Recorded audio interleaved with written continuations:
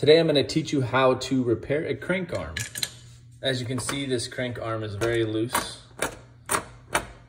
So you need to remove this bolt that's in front of the crank arm. And as you can see underneath the bolt, there are some slits here that you need to tighten, and this bolt prevents you from being able to tighten. And when you tighten and loosen, it's the opposite of righty-tighty, lefty-loosey.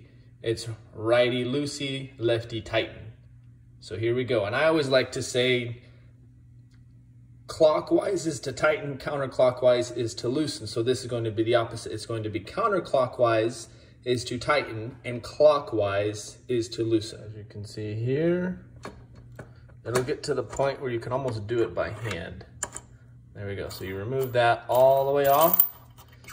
And there you go. You can see the little slits right there underneath it. So I'm gonna actually move that down, this pedal down to the bottom. There we go, we got this in better position. Just throw that bolt down to the bottom.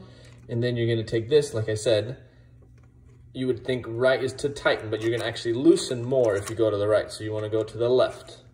So just keep going. You can use anything that gets in there. I'm using a flathead screwdriver.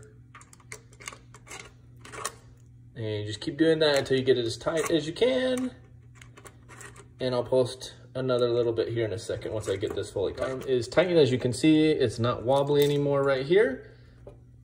And my daughter's gonna be very excited to be able to go on a bike ride with me again. Bring this bolt back up. And it's lefty tighten, counterclockwise to tighten. And you can go by finger most of the way. And then I'm just gonna use this to tighten it, going counterclockwise to tighten. There we go. Thank you very much for watching. Please subscribe.